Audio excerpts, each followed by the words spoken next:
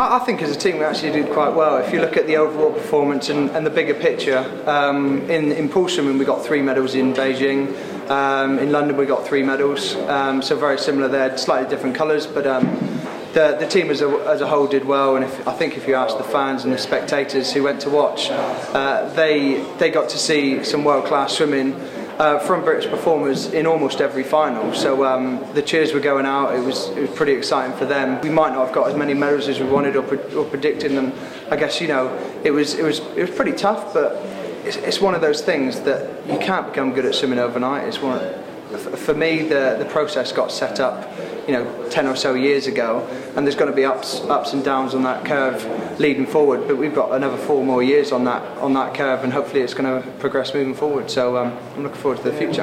I look at it as 4 more years time. It's a lot of hard work, hard training, dedication, commitment, but I love the sport. I want to succeed and I want to push my body to the limit, and I'm not looking any further than Rio. I think that will be my last meet, but I'm going to give everything to get there.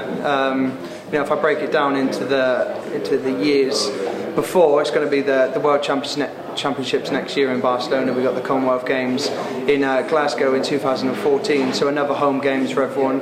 And I think everyone's going to get pretty excited about that. They've just released the mascot Clyde, and I was tweeting about it yesterday because I was quite excited. But yeah, it should be quite an amazing experience, and a few great things to look forward to over the couple of years.